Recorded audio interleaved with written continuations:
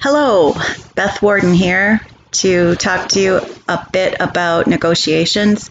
And one of my favorite negotiations had to do with purchasing an RV for my husband and I.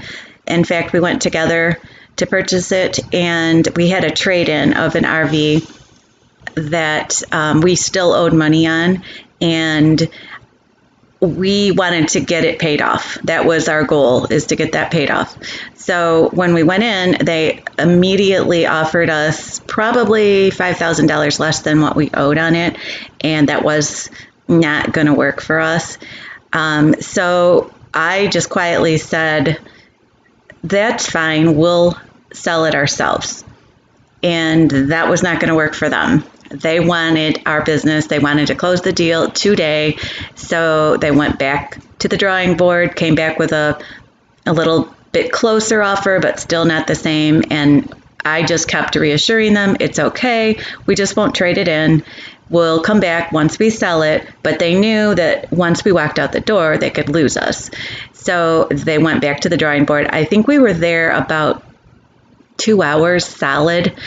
And every time they came back, they brought somebody a little bit higher up, had a little bit more sweat on their brow.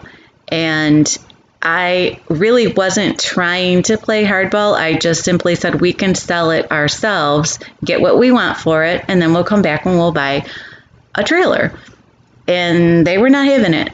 So finally, we did get our price. We got the asking price just by holding firm and being willing to sell it on our own.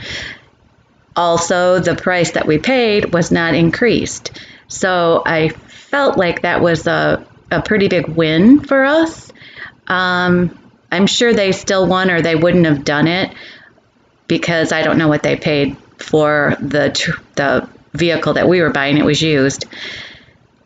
Anyway, that was, I think, my most impressive negotiation, and it didn't even have to come to tempers or anything. We just made them sweat by holding firm and got what we wanted.